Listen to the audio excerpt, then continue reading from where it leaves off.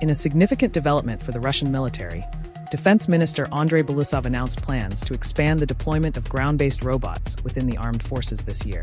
This was revealed during a scientific and technical conference on April 8th, where officials discussed robotic technologies, particularly insights from recent military operations. Belousov noted that last year, the Russian defense industry and volunteer organizations delivered several hundred ground-based robots to support military efforts. These robots enhance capabilities in reconnaissance, logistics, and potentially combat roles, reflecting a trend towards automation in modern warfare.